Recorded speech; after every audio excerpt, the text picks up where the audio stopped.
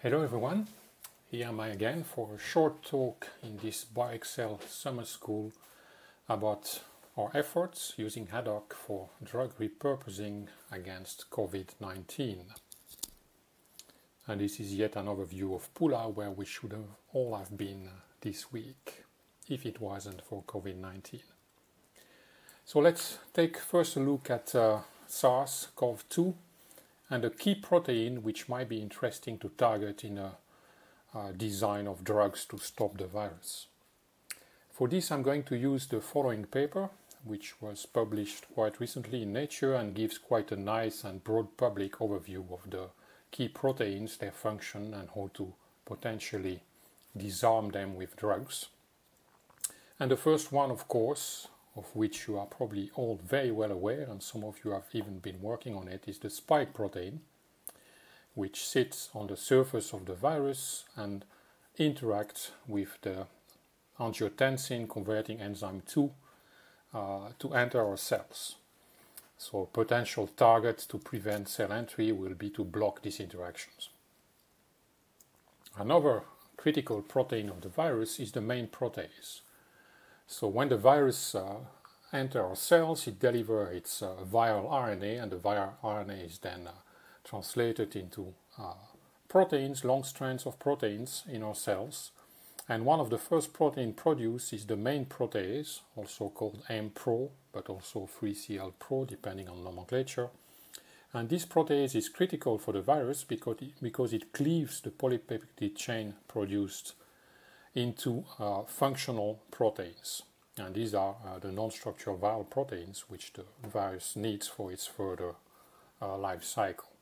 So by blocking the main protease, we can in principle block this process. Now there are of course quite a number of structures of the main protease already available. They were homologous proteins from SARS-CoV-1 basically, but also recently as a response to the pandemic, the structural biology has been working a lot on those systems, and now you see here a structure released on the 6th of May, which is a crystal structure of the main protease with an inhibitor bound to it. Now the third actor in this process is yet another protein which is further down in say the life cycle of the virus. It's the RNA-dependent RNA polymerase, also called RDRP. Now what does this protein do? It actually it produces viral RNA, and this RNA is needed for the virus to increase the production of proteins, but also to produce its own viral RNA material to be packed into new virions. So if we can block this particular protein, again we're going to block this process, this RNA production, which will again stall the virus. Now the structural biology community again has been working hard in the last months to generate structure of these, and you see here one structure of the RNA-dependent RNA polymerase, which was published a few months ago in Science, and this is a cryo-electron microscopy structure at 2.5 angstrom resolution, which contain triphosphate form of remdesivir, a well-known say antiviral or promising drugs in this case, which we've been hearing a lot about in the news. So we have structures for all of those three key proteins. Now there is much more structure known about the viral protein. If you want to look more at the structural landscape of the virus proteins, you can take a look at this covid-bioexcel.eu/proteins website, which has been set up in collaboration with the MOL SSI in the US, and collects a lot of information about the structural, the proteins of the virus, but also all kind of information about simulations, molecular dynamic simulations, docking model, and all of that. So it's really a hub for all the structural and modeling work done on the virus. Now, how are we going to target the virus using HADDOCK? What are our strategies actually to perform small molecule docking in HADDOCK?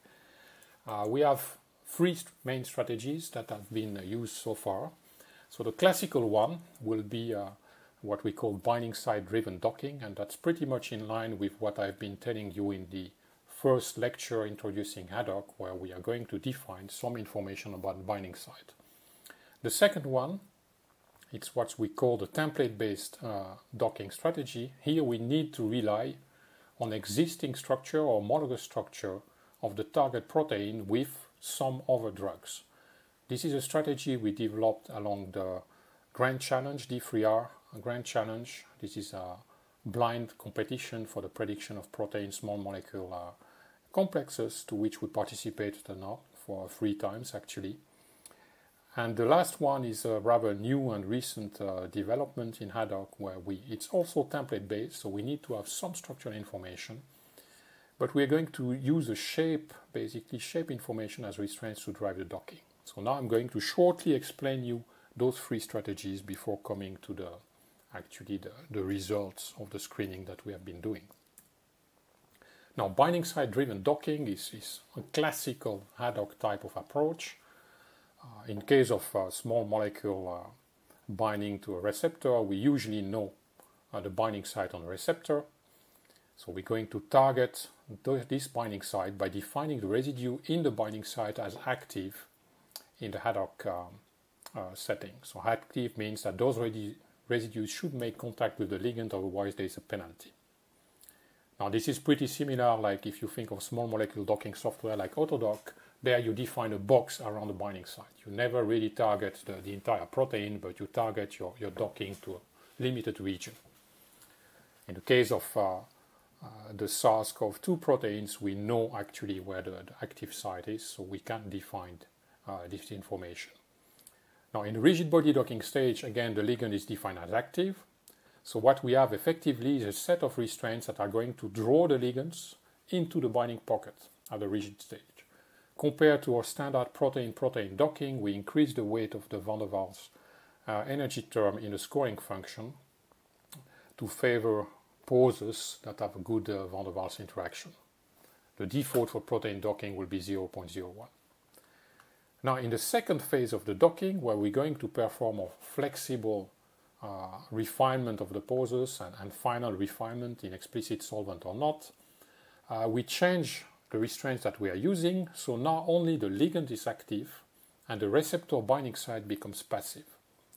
This allows the ligand to explore the binding site. It means that if some residues in the binding site are not contacting the ligand, there is no more penalty, energetic penalty for that. The only requirement is that the ligand should contact some residues in the binding site. So this gives freedom to the ligand to explore the binding pocket.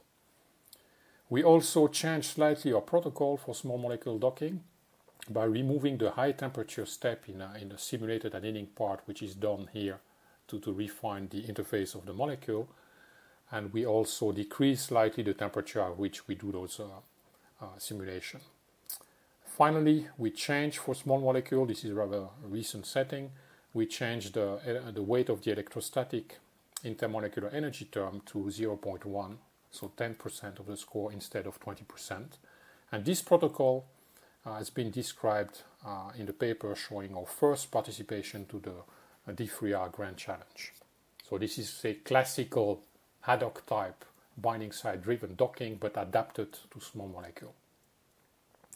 Now the template-based approach is a different one.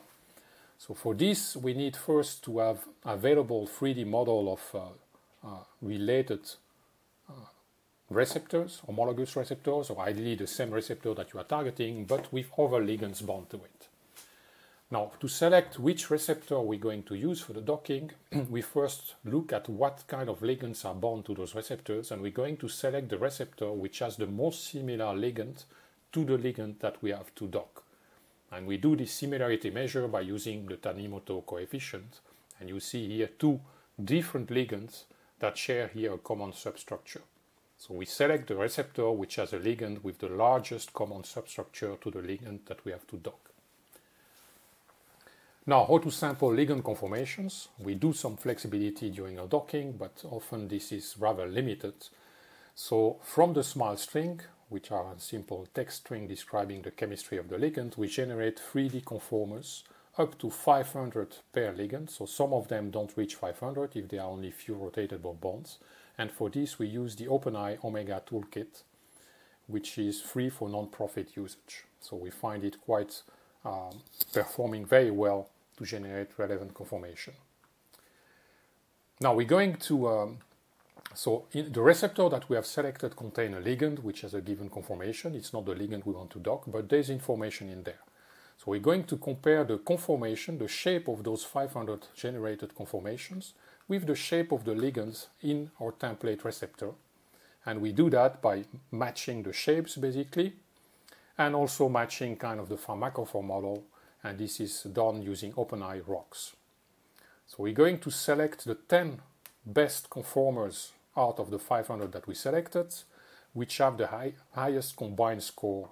And these 10 conformers will be given to HADDOCK for ensemble docking. So we start from multiple conformation of the ligand.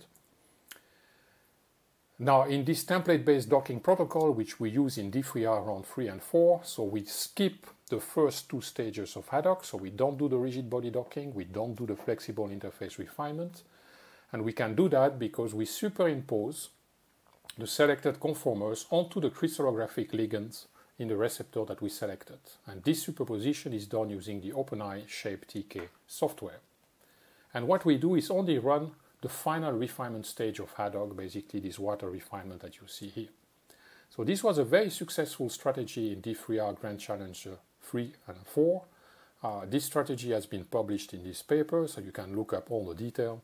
And what you see here are the 20 ligands that we had to predict for Grand Challenge 4. In yellow is the crystal structure, and in blue are our predictions. So we see we did very well. So the top one, the medians of the top one poses for all those 20 is 1.5, and the best is 1.2. So this was a very successful case.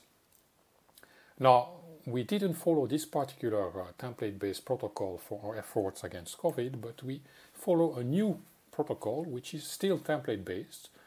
But now we're going to use the ligand information from the template in a different way to define a shape that we will use during the docking. So the identification of the receptor and with the most similar ligand is the same. So we have a template structure which contains a ligand which is the most similar to the ligands that we have to dock. We transform this ligand information into a shape, and these are basically dummy atoms that are inside the receptor. And then we define restraints from the ligand that we have to dock to those shapes. Now, the way the restraints are defined depends on the size of the... So if the shape is larger than the ligand, we're going to define the restraints from the ligand to the shape, which will cause that the ligand should overlap with the shape, and vice versa. If the shape is smaller, we define the restraints from the shape to the ligand. And now we don't need to pre-select conformations, so we can use all the 500 conformations that we generated with OpenEye to dock into the receptor. So now we do again a full-fledged docking, but the advantage of the shape is that it will select the most suitable conformation to fit into it, and it will also induce more conformational changes during the refinement process. So that's the protocol that we're going to apply to some of the cases for this COVID work. So now coming to our drug repurposing screen using HADDOCK against the 3 main actors of the virus. So what did we do? We selected approved small molecules from drug banks. So these are approved drugs that have passed clinical trial and are in use for all kinds of different applications. We wanted to limit the system. We don't want to take very, very small molecules. There's all kinds of stuff in drug bank, and we didn't want to take too large ones so that these make reasonable drugs. We have an atom filter. We discarded any drug containing metals, organometallic compounds, because simply our HADDOCK server cannot handle those. The way that we generate the topology and the parameters for the small molecule is using prodrug, and we cannot handle organometallic compounds there. So this gave us about 2,000 compounds from drug bank. We added a few more compounds that are basically the active form of some of the drugs. Some of the drugs are prodrugs, meaning they need to be processed into the cells, into the active component. For each of those, we generated up to a maximum of 500 conformation, again using OpenEye. So not all ligands have this. And you see here the distribution of sizes in terms of number of atoms for the ligands that we selected. Now here is the first actor, so that's the main protease, main pro, for which we have a crystal structure.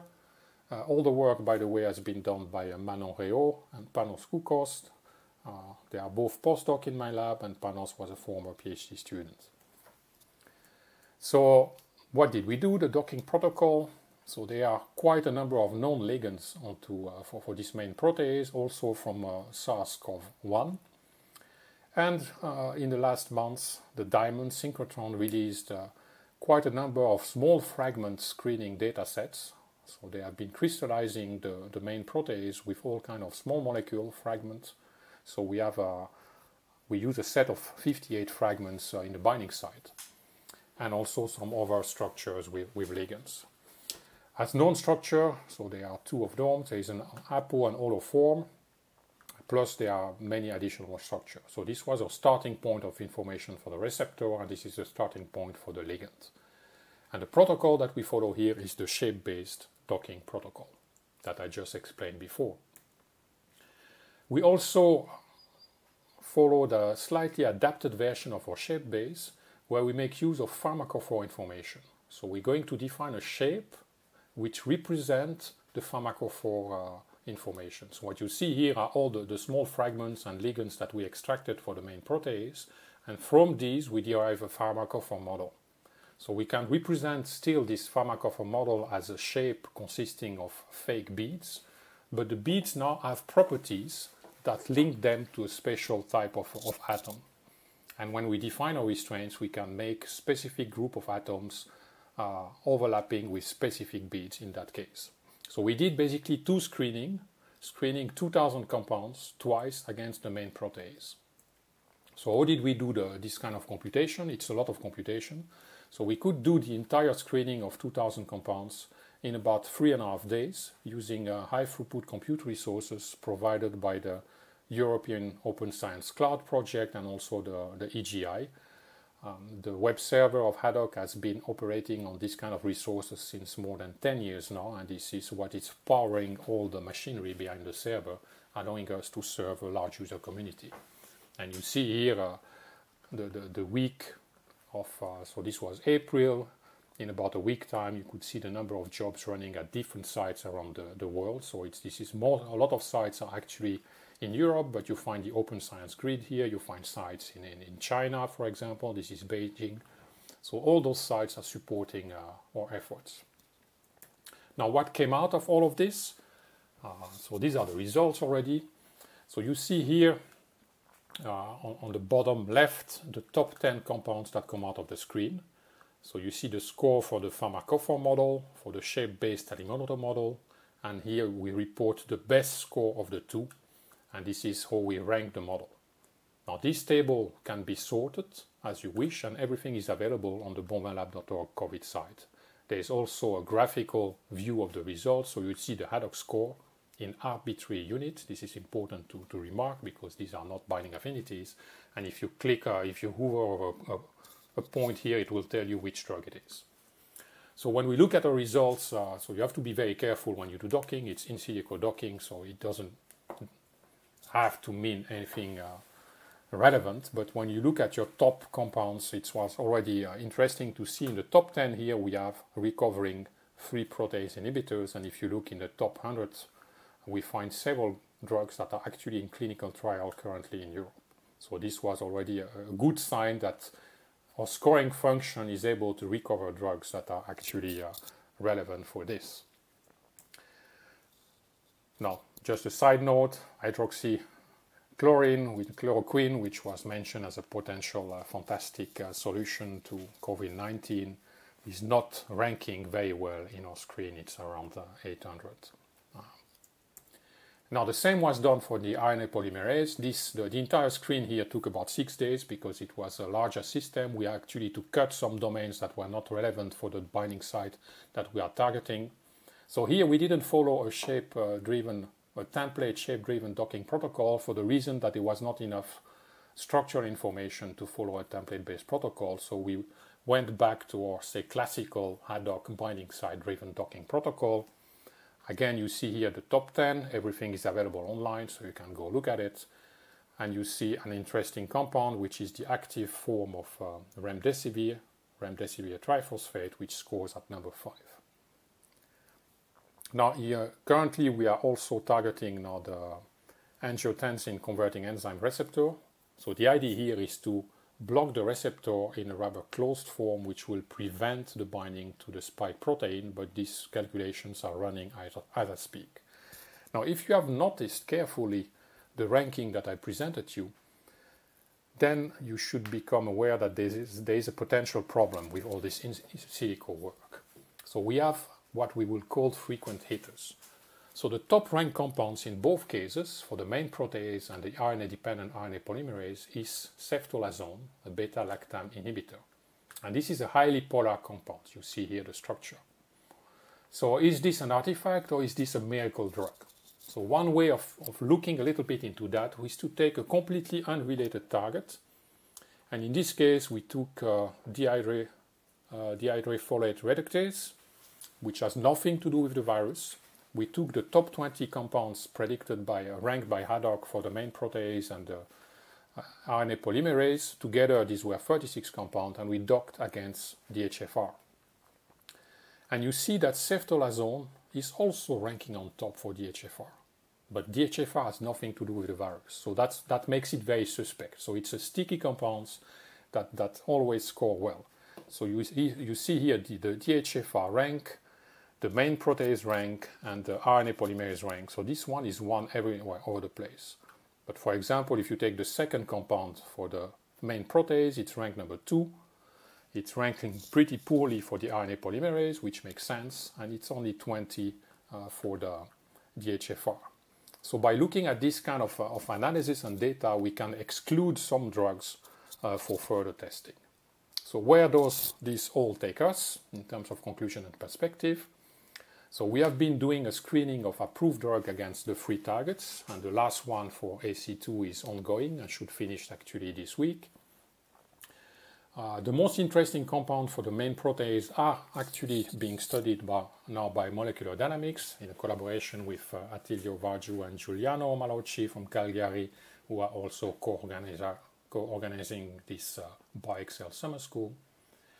So a strategy to block the virus, waiting for a potential vaccine, will be to design a cocktail of drugs, as is done for HIV. We still have no vaccine for HIV, and the therapies these days are using cocktails of drugs that are targeting different proteins, like the 3 main actors I discussed about.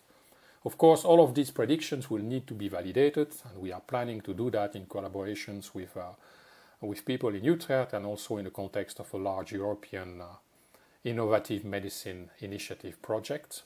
What could also provide insight into the validity of our predictions are epidemiological data, meaning that by analyzing patients that have suffered from COVID-19, and we might see that some group of patients have less affected by the virus than others, and those groups were maybe already taking some drugs, which are in the screen that we have been doing. So if this kind of data become available, we can cross-check our predictions.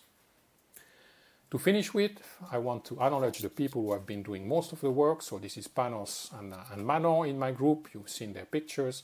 I want also to acknowledge Ed Moritz from the Pharmaceutical Sciences Department, who has all the knowledge about all these drugs and is collaborating with us in coming to some prediction of what could be a potential cocktail, which will then go into testing, and of course the entire lab for all their contribution, and our funding for supporting all our work, including, of course, BioExcel. Thank you very much for your attention.